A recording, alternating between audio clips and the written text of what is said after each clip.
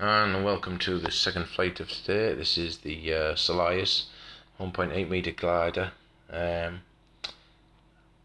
I'm just going to check it out, stretch its wings. I haven't tuned cruise or altitude on it, and that's going to bite me in the backside in this flight, but I've cut that boring bit out. But basically it wouldn't return to home properly, so skip that and just flew it instead. This flight I'm going to see how many times or how high I can get. Now I've got a 2200 battery here, so the idea is I'm going to go up 700 milliamp hours, because this current sensor reads a tiny little bit over, and then that would give me 3 trips, because I wouldn't go from ground level for the next one, for the second or third. So if I go to 700, see how high I can get, and then know that I could do that another 2 times before the battery runs out. So this is attempt number 1, and then I'm just going to times it by 3. So up we go. It's pretty rough going up in manual mode. I'm getting knocked up all over quite a bit, which I was quite surprised at, because it seemed absolutely calm and still on the ground. But as you can see, 500 milliamps used, 450 meters up, and still climbing like a homesick angel. That's 500 meters, 550, 600 milliamp used, so getting close to that point where I'd say that would be run number 1. We're at past 600. Oh, getting close. There, 700 milliamps there, so I'll cut the throttle, and there you go, 600, so 660 meters of climb for a third of the battery, which is pretty good going, really. So you could go 3 times higher, I suppose. You could take it easier, but I just don't think it'll climb as well if you took it easy and took it slowly up. So I'm going to have a little dabble about at this level.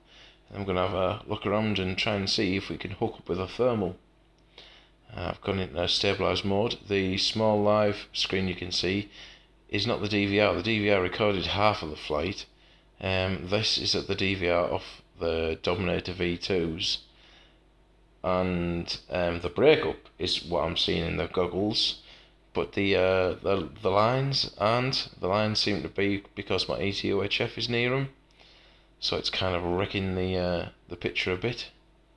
But it's not the end of the world. It's still, I can still read everything, and if I needed it for emergency, that's fine.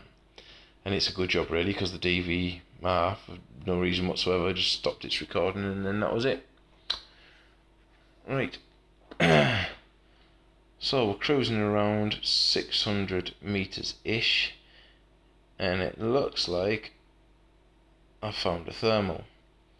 See the bar on the right hand side with 4.5 point, that bar that's gone up, that's indicating that we're going up. And as you can see by our altitude ladder, gone from 600 to 700 meters, using what, 30 milliamps since I climbed it initially. So far 30 milliamps, and I've got 130 meters. I'm still going up for basically free. 870, 880. I'm skipping through bits here, by the way. You'll notice with the clock in the left hand corner, I was playing with a thermal for ages, because I don't really thermal, so it was all new to me. So now I've got to 900 meters high, using no throttle whatsoever, just trying to circle in the thermal, but it wasn't working for me. Obviously I haven't got the right knack of it yet. So what I was doing was flying into it, climbing, coming out, getting knocked all over when I came out, and then flying back into it again.